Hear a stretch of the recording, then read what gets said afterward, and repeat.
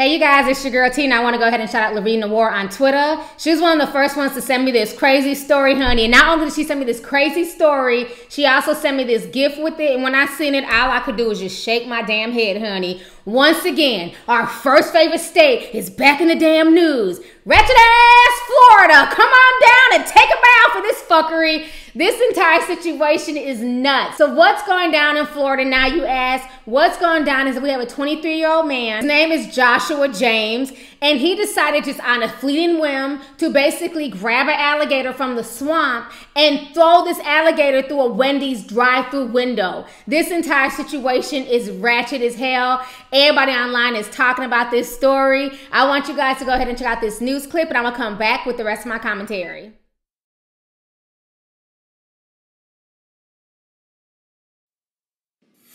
Only on 5, a story that thousands of you have been sharing from our Facebook page all night. In fact, at this hour, almost 2,000 people have shared this story today. A 24-year-old man, this man right here, accused of throwing an alligator through a drive-through window.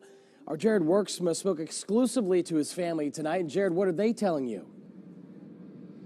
Well, Jay, Josh James' parents are telling us that he is an outdoorsman and that Steve Irwin, the crocodile hunter, was his idol. But above all, they say he is a prankster who meant no harm. Yet Florida Fish and Wildlife says that James grabbed a roughly 3.5-foot alligator on the side of the road, picked it up, got it in his truck, brought it to this Wendy's behind us, and just hurled it through that drive-through window.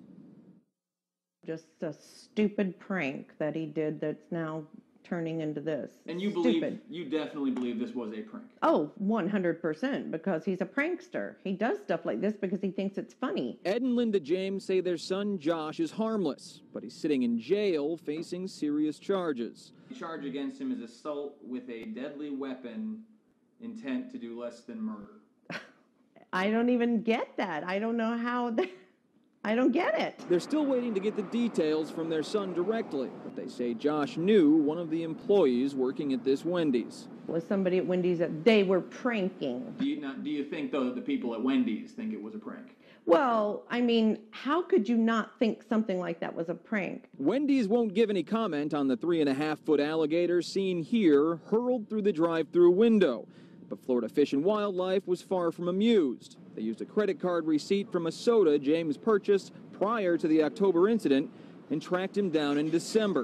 It wasn't until this morning the family learned the charges. They said, will he cooperate? I said, absolutely. He's not a bad kid. He's a stupid kid. He did a stupid prank. He had no problem with turning himself in. And you're saying that he is not a violent person? Absolutely not. It was a total prank. All right, back out live now at this Wendy's in Royal Palm Beach.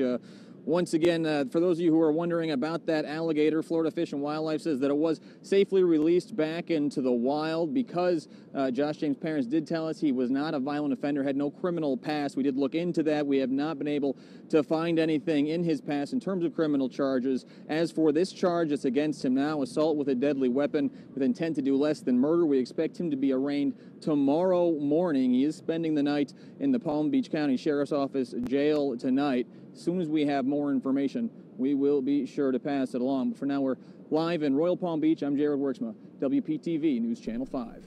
All right, so you guys just watched this news clip. You know, like I always say, I don't know what the hell's going on in our first favorite state, ratchet-ass Florida.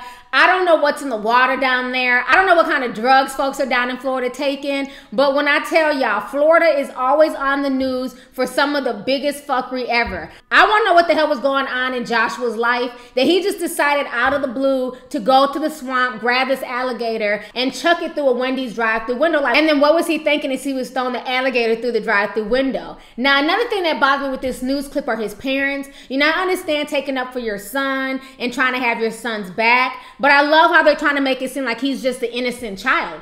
This man is 23 years old. What child has a fucking full-grown beard? I'm gonna need both his parents to have several damn seats. Your son is a grown-ass man. What if that alligator would have bit that unsuspecting drive-through attendant? You know what I'm saying? A lot of people have to work fast food jobs and they have to deal with a lot of crap from customers, you know, getting cussed out, being berated and everything else. They should not have to deal with customers throwing deadly animals at them through the drive-through window. You know, the whole situation to me is just insane. And for his parents to make it seem like he's like a 15-year-old kid kid or like a juvenile to me is just silly. He's a grown man. He's 23 years old. That means he's old enough to know better. Point blank, period. So anyway.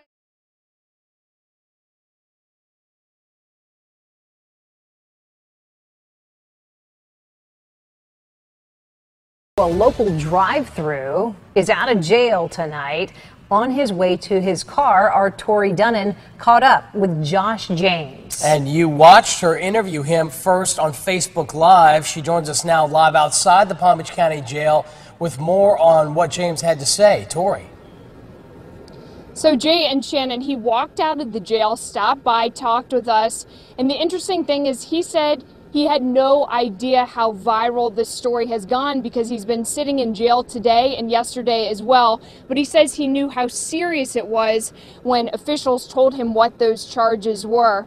A little bit earlier on this morning, he went before a judge here in West Palm Beach. Now, just to reiterate, he is charged with aggravated assault with a deadly weapon and taking or attempting to take an alligator. We asked him if he had a message for people who are following his story, and here's what he said. No, he doesn't, Judge.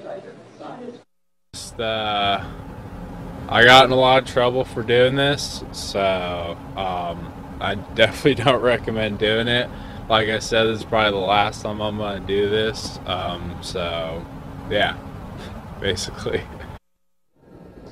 So he says at the time he was sober and that he also admitted to police that, yes, he did find this alligator on the side of the road on Southern. He and his friend went to the Wendy's. They decided to go to Wendy's because they had another friend, they say, who worked there. They said this was all meant to be a joke. They didn't want to hurt anyone, and he describes himself, just like his family has described him, as a jokester, a prankster, but he said he definitely learned a lesson with this one, that he won't be making or doing any jokes anytime soon.